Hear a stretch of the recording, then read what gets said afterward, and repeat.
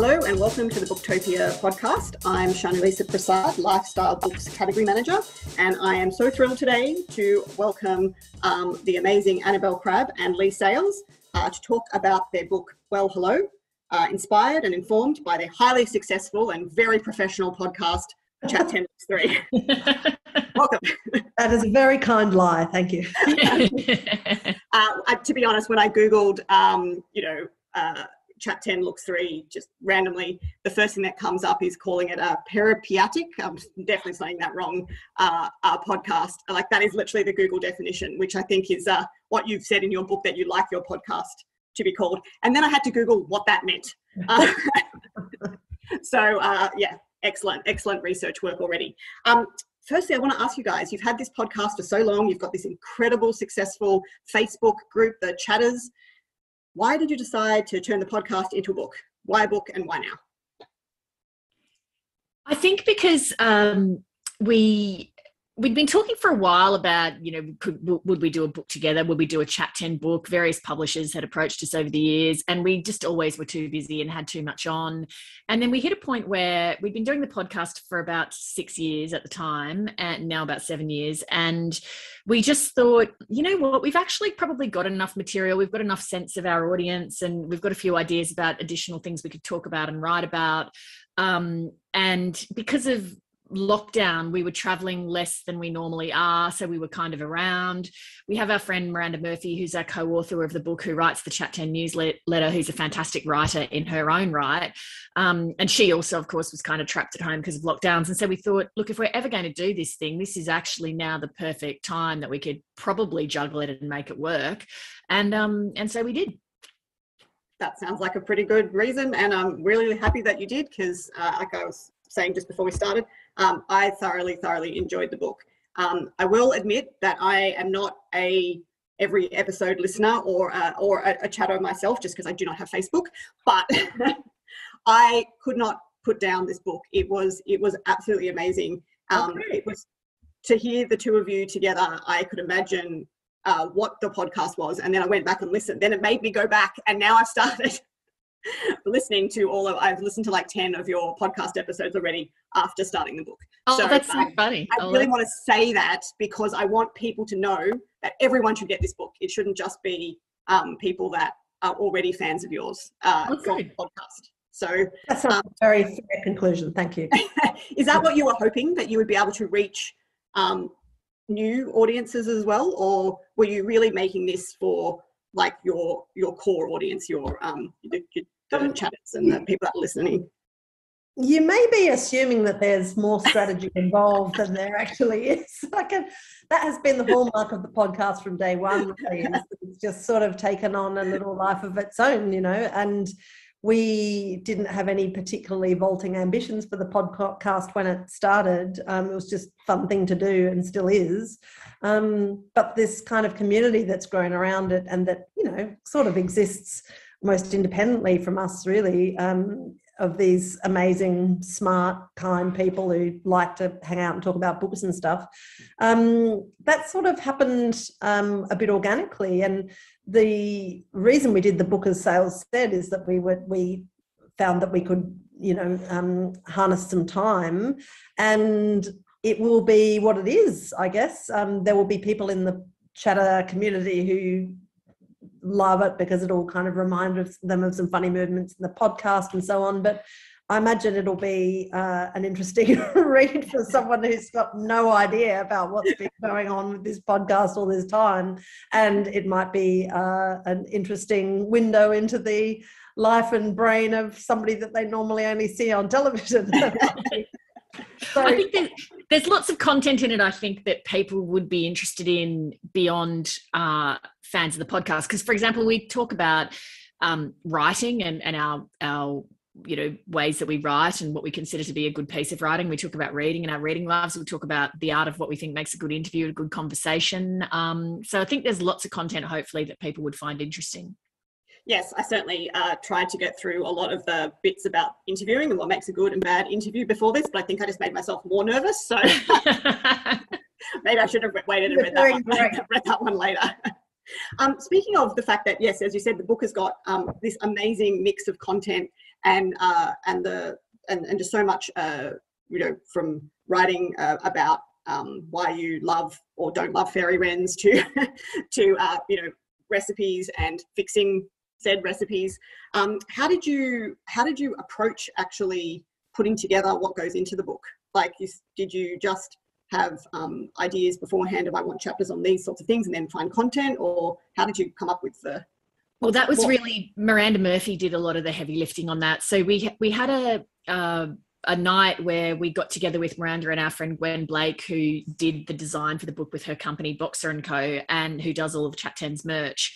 And we sort of just sat around my kitchen table and we brainstormed what are the kind of things that, you guys would like to read us writing or talking about, what are the kind of things we would like to talk about and write about.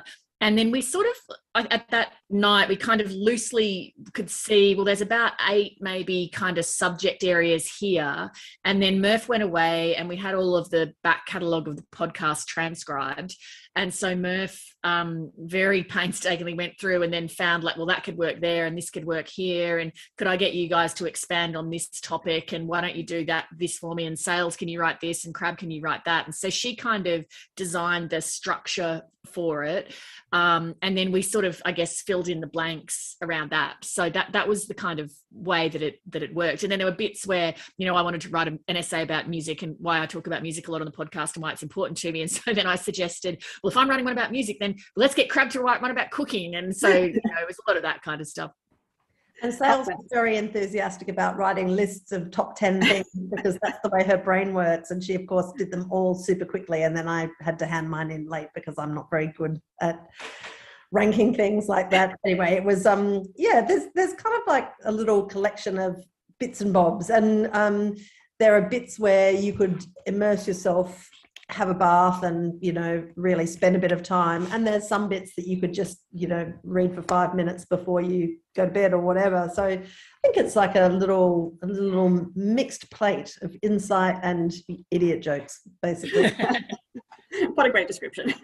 And I've heard you talking a little bit about the book already, and you've said that you actually enjoyed writing this book, where Annabel, I feel that you've previously made quite clear your not love, shall we say, of the writing process of books you've written before. And books are hard, and when you're writing them on your own, you feel like you're climbing this sort of lonely mountain, and by the time you get to the top, you kind of look back and you hate everything that you've written and you hate yourself. And I find it really, whenever I agree to write a book, I think, oh God, because I know that there's just going to be these sort of terrible points along the way.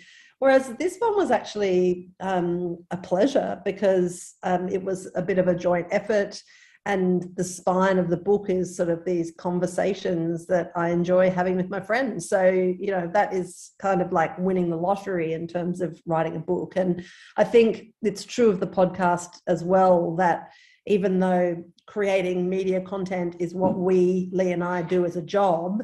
And so I guess, you could look at the podcast and think, well, it's just an extension of your day job, but it isn't for me at all. It feels like actually a restorative activity. I find that recording the podcast doesn't cost me energy. It kind of replenishes my energy. And that's why I think we still do it, even though often we're have pretty overloaded and busy weeks. I think both of us find getting together and talking about books and writing and cooking and music together is actually a kind of a replenishing exercise. Yeah, absolutely. And it really comes through, particularly I think in the 2 pages, which are just full of insults that you guys have lovingly given to each other over the years. I love how you've given some in the chapters. There's key people in your podcast team that you've given space to. We talked about one of them already, which is Gwen. Can you talk a little bit more about the look of this book, because it is so unique and it is so wonderful. And it gives me the question of, is 70s the best decade? Because that is what we can see from the design, that it's like that incredible end paper, which hopefully everyone has now seen all over your Instagram and your Facebook. How did we get to the book looking the way it does? Just because Gwen has got such amazing taste, and because she knows us and the podcast really well, she's designed a look around it that I think really captures the tone of what we do. So Gwen co-owns a packaging design business called Boxer & Co. And I think she's incredibly organized and incredibly bright. And she early on said to us, listen, should I do some work maybe designing, making your website look a bit schmicker? And we were like, oh yeah, sure, okay, if you want to. And then it became, should I commission some tea towels that maybe you guys could sell as merchandise that could help meet some of your costs and so forth?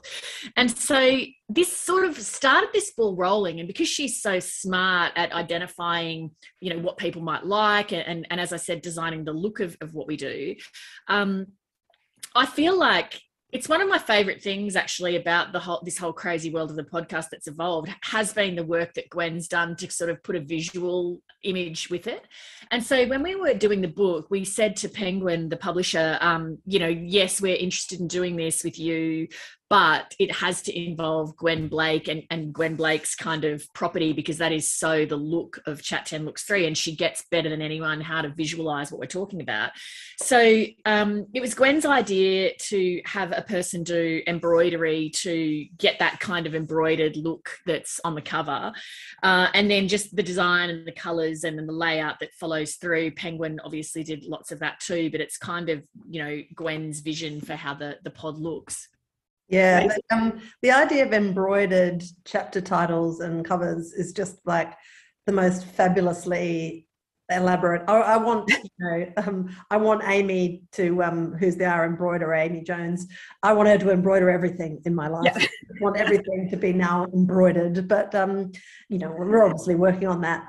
But yeah, it's just a really original kind of idea. I think it's already won at least one design award, and it's part of, I think, Gwen's deep understanding of not just design, but also what the podcast is all about and what the podcast community is all about. And so when Gwen designs merchandise, and you would not believe the sort of stuff that she's come up with that goes absolutely off with the chatters, like she's designed a doormat that says "Wello Hello," and it's absolutely marching out the door, but she's always looking for ways to find small business people like the one who's providing the doormats.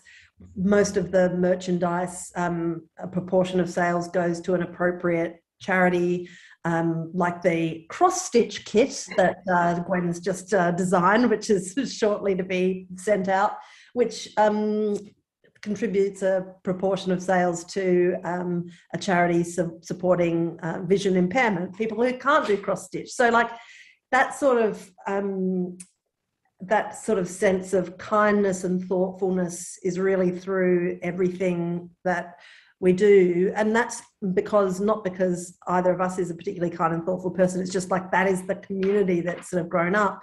And that's what the Facebook group is really about too, which also runs on sort of generosity and tolerance, and that's a great thing to be a part of. I mean, I feel like the podcast is a part of that, but actually it's about a community that's much bigger than just the podcast. It feels like we've given them a bit of a rallying point together.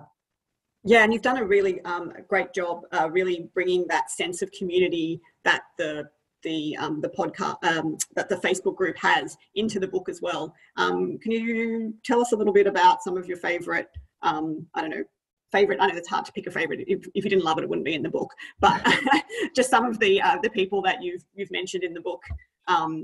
One of the people that I find, there's so many interesting people in that group, and we've met so many great people over the years. One of them who I find particularly amazing is a woman called Kate Pritchett, who has become a sort of, I guess, minor celebrity in that Chat 10 world. And she's a woman who, by day, her job is she's a senior figure in the New South Wales Health Department.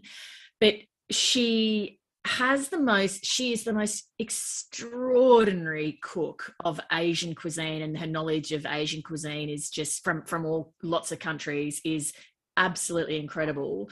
And while she doesn't eat cake herself, she's the most extraordinary baker of these structurally elaborate cakes that the flavors of them are amazing. I've eaten a couple of things that she's made, and they have just blown my mind at the balance between all of, the flavors, but also texturally. And she's just incredible.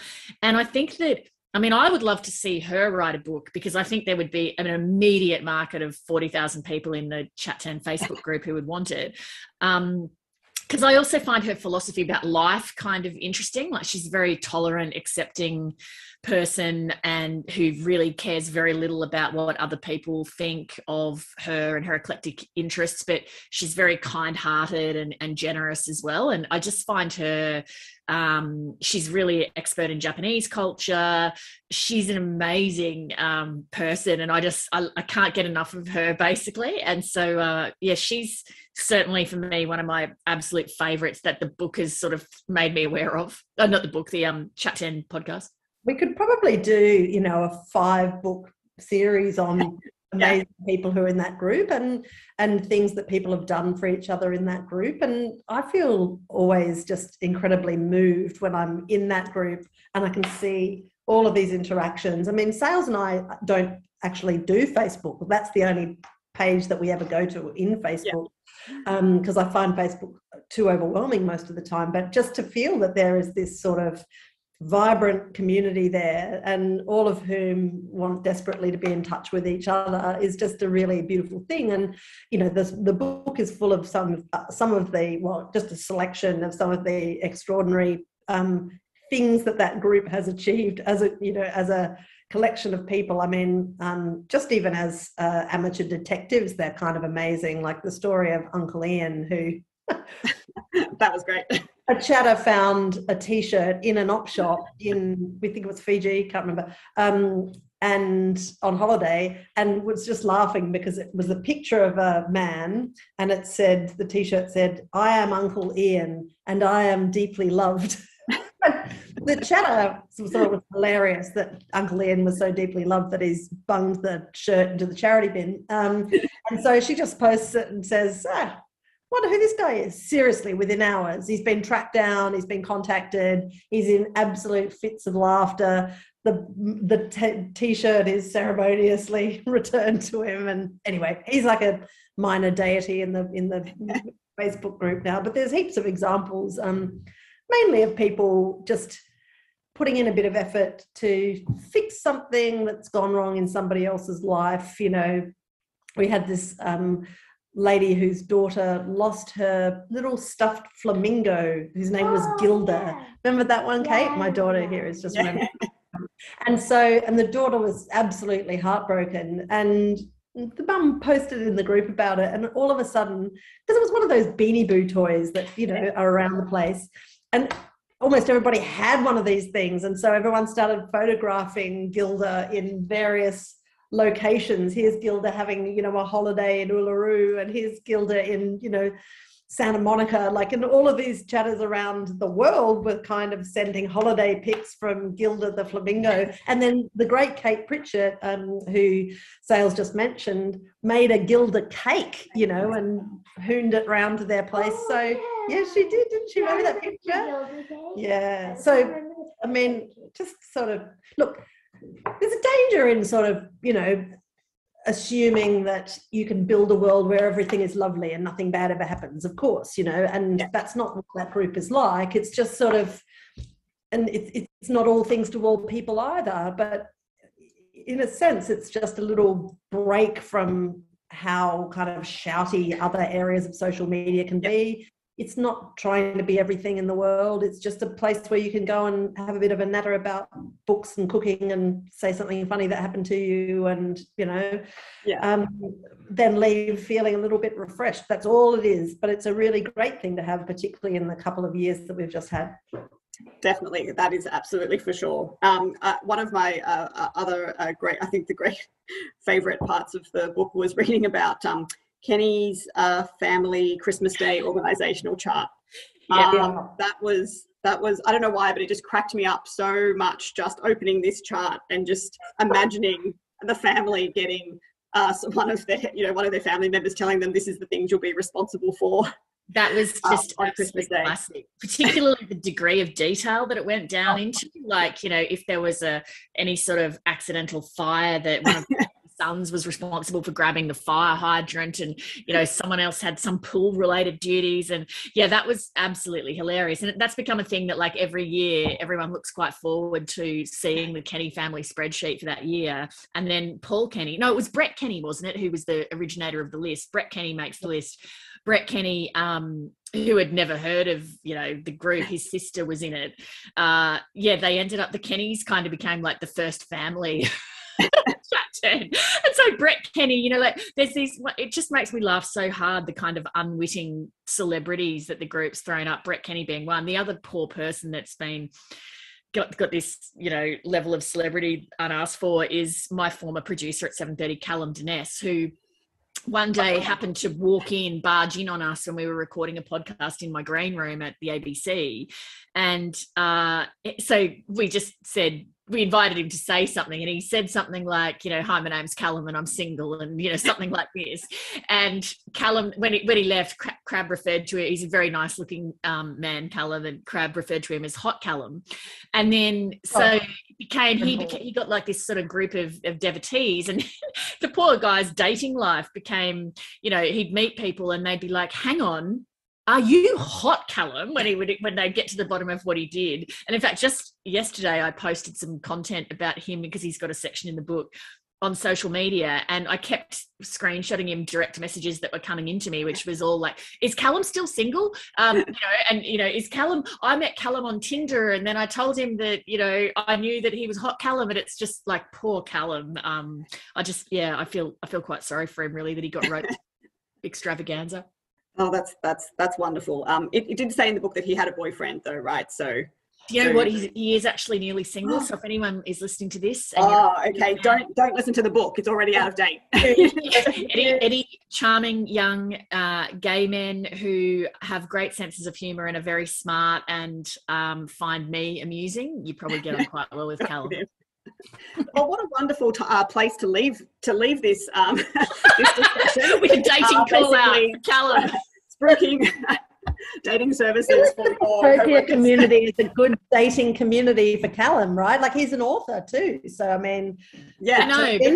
The problem is we only have, our listenership's about 10% men, and then when you rule out the kind of cardigan wearing dags, because he's quite cool, he's got like maybe a 0.0001% chance of meeting somebody in the Chat 10 group. Like, he's become a cult figure in the exact wrong group.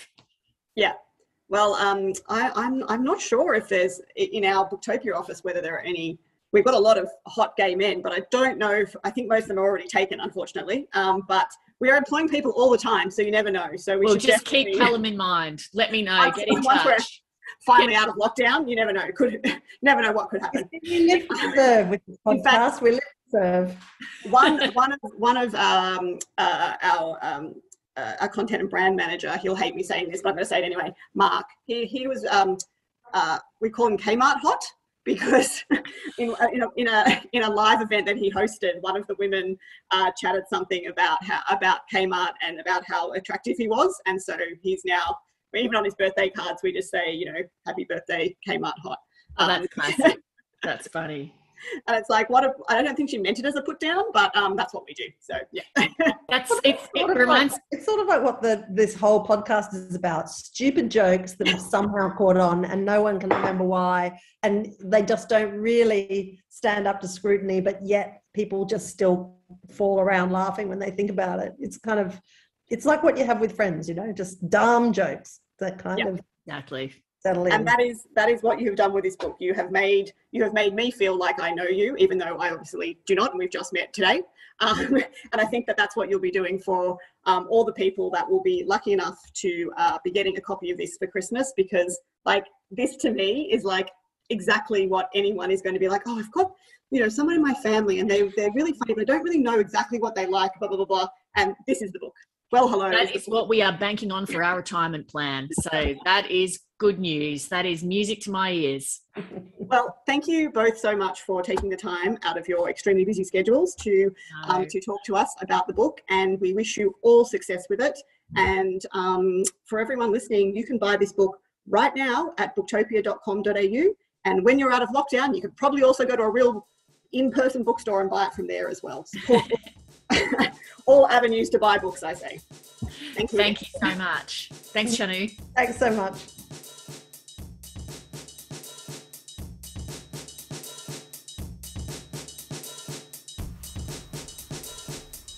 Thank you for listening to the Booktopia podcast channel. Don't forget, you can subscribe to us on SoundCloud and iTunes for free and get access to hundreds of author discussions, book analysis pieces and more. Or, if your eyes need a workout, head to Booktopia TV on YouTube. Don't forget, for all books featured in this podcast and for access to a whole bunch of other fun content on our blog, head to Booktopia, Australia's local bookstore, at booktopia.com.au.